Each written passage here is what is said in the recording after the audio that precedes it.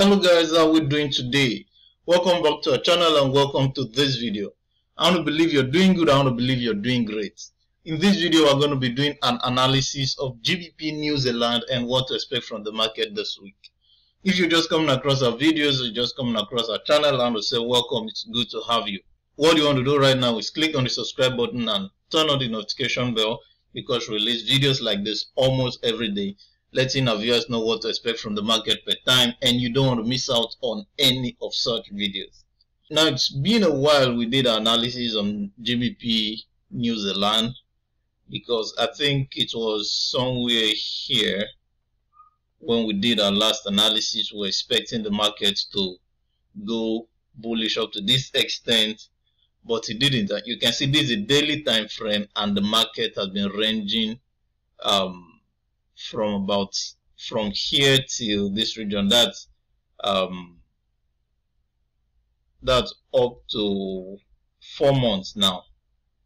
That's 4 months now, so you can see that's been a pretty long time. So the market has just been ranging, and if you've been following our channel, you remember I used to say this, that whenever the market ranges within a particular region for a long time, you should expect possibility of breakout. So it finally did break out here and the market sold down to this region. So let's start the analysis on the monthly time frame. On the monthly time frame, you can see here that this region has been a strong support region for quite a while. That was since 2020. So this has been a strong support region, and you can see each time the market sells down here, it starts buying again.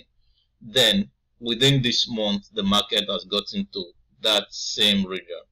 You can see it here. So let's also see the weekly time frame. On the weekly time frame, after the market sold down here, of course this was quite a huge sell. It sold down here, and the open of last week it started buying immediately and it bought up to this point. So the market ended as a bullish arami on the weekly time frame. Then on the daily time frame, you can also see the market sold down to this region and afterwards it started buying. Then on Wednesday, the 10-day simple moving average crossed over the candlestick here on the daily time frame, which is a bullish entry trigger. Then the next candle did sell, retesting this region. Then on Friday, the market ended as a tweezer bottom. Let's also see the 4 hours time frame. On the 4 hours time frame, you can see the huge sell, and when the market got here, it started buying again and it bought to this point, then pulled back and ended as a small bullish candle. So what do we expect from the market this week? That's what this video is about. Firstly, on the 4 hours time frame, we can see here we have a bullish engulfing bar, which is a bullish reversal candlestick pattern. Secondly, we have the 10-day simple moving average crossing over the candlestick here, which is a bullish entry trigger. Then thirdly, we can see that the market has started making higher highs and higher low, which is a sign of an uptrend. That's number 3. Then the daily time frame. On the daily time frame, we can see the market sold down to this region, then started buying. Then here we had the 10-day simple moving average crossing over the candlestick, which is a bullish entry trigger. That's number 4. And number 5, we have the market closing as a tweezer bottom, which is also a bullish reversal candlestick pattern. Let's also see if there's anything we can consider on the weekly time frame. Okay, on the weekly time frame, which is 6th factor, we have the market close as a bullish arami.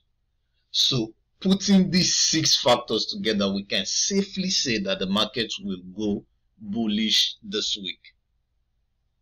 You see that we're expecting the market to go bullish this week, and this will be our TP. Of course, the resistance region while it was raining. This is going to be our TP. This is how far we're expecting the market to go this week.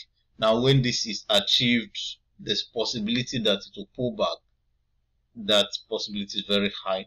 There's possibility that it will pull back, then continue buying. But for now, this is what we're going to target. This is what we'll be trading. We're going to trade what the market is presenting to us right now. Even though on the long term, we see the possibility of Gbpnzd getting to this red horizontal line, but for now, let's keep it here. Let's keep it here. So that's what we're expecting from the market this week. If you have a different opinion, you can use the comment section. If you have any question, you can also use the comment section. I will be glad to have a conversation with you. Like we always say, trading is a highly risky endeavor. You don't want to venture into trading if you don't have proper knowledge. Take the training before you start trading. That's going to be safe and reasonable for you to do. So if you want to register for our complete forex training, check the description of this video. You're going to see a link where you can register for our complete forex training, where we'll give beginners to advanced classes, ebooks, and lifetime mentorship. And if you want to subscribe for our signal service, you're going to see check the description of this video. You're going to see a link where you can subscribe for our signal service, where we'll give proper entry, stop loss, and take profit. Then if you want to get a copy of my book Trading Without Tears, also check the description of this video. You're going to see a link where you can get the soft copy.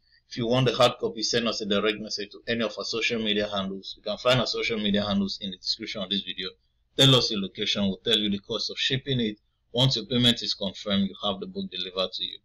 So that's it from us on this video. I hope you got value. See you in the next video. Bye for now.